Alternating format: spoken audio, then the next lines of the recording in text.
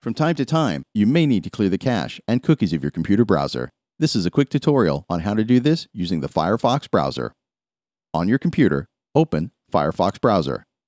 At the top right, click the drop-down menu, which is represented by the 3 lines to the far right. If you are using a PC, select Options. If you are using a Mac, it's listed as Preferences.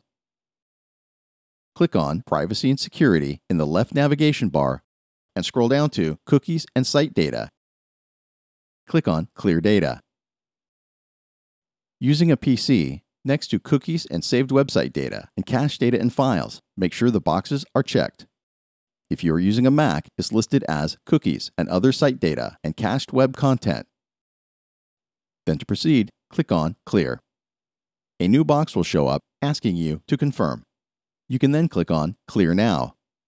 For a keyboard shortcut on a PC, you would hold down Ctrl, Shift, and Delete on your keyboard. If you are using a Mac computer, you would hold down Command, Shift, and Delete.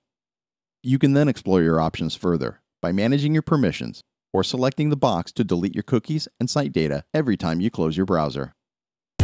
Thanks for watching this quick tip.